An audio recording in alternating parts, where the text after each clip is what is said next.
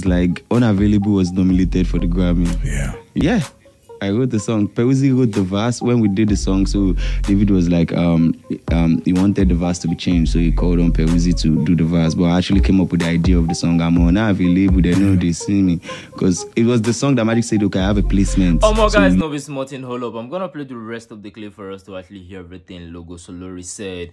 We all know Olori, Davido artist. He have gotten a lot of people talking after his interview when he said Davido did not write Unavailable, that he was the one that wrote Unavailable, and this guy Peruzzi wrote the verse. He said a lot of things during the interview. Let's hear everything he said first. You can actually hear this. It's like Unavailable was nominated for the Grammy.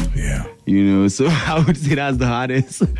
You know, because that it went so far. Like we did that song in Aja, somewhere in Aja. Wow. And, yeah, me, Magic Sticks and Rage, you know, somewhere in one small, you know, and the place in Aja like this, you know. And this is where the song where Rihanna saying that's his best song for 2023, you know. So that's like...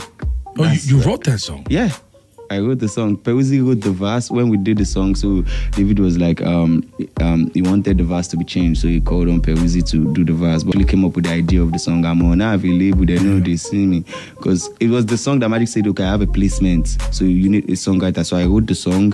We took it to the studio. So we're like, okay, this is the song. So it was like, we did a couple of tweaking. That's when Musakis came in and Peruzzi. So.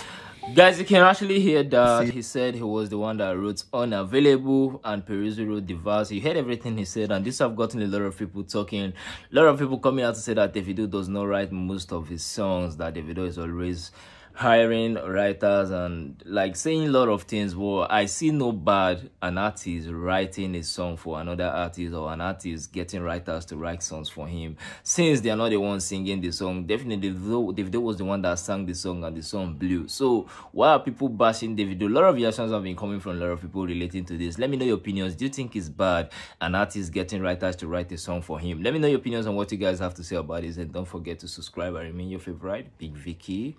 I'm out.